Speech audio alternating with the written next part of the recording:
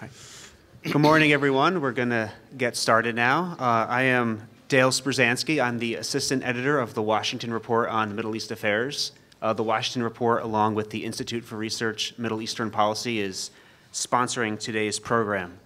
Before we get going with a great first panel to a great day, just some housekeeping reminders for everyone. Of course, just make sure your phones are silenced and quiet so as not disrupt the proceedings.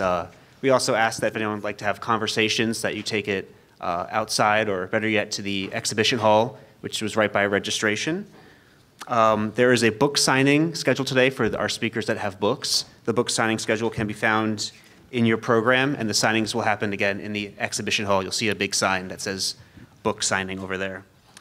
Q&A today will be done on note cards. The bags you received at check-in, there should be 5 note cards and a pen in there. You can use those pens, use those note cards to write questions as the panelists are speaking.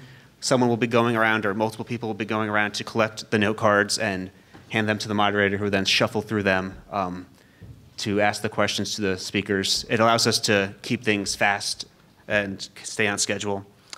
On the back of your badge that you received, there should be a little red ticket. Just make sure you hold on to that. That will be needed for the reception that begins at 5 o'clock after the program.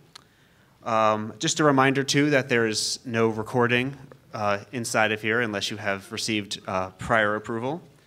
Also, today's program is being streamed live on C-SPAN and online on various sources. So to our online audience, you can submit questions at Israel Influence on Twitter or email conference@wrmea.org, and we'll make sure your questions get passed on to the audience. And finally, we just want to give a big thank you to all of our donors that helped make today's event possible, because it would not have happened without them.